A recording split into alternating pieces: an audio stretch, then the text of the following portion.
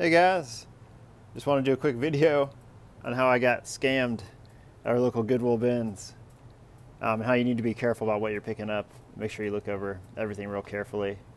But thought I had picked up a new GoPro at the bins. Just saw the Hero on there, and it even says, if you look on the back here, GoPro on the camera. But this is a fake, guys. I got scammed. And if you look, it doesn't even come out of the case here.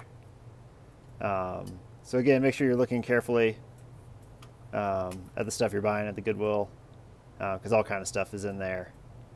So this is disappointing, guys, but obviously not a whole lot invested. So can't be that upset. And I can still use the accessories, and there's actually a memory card in there that I can use as well.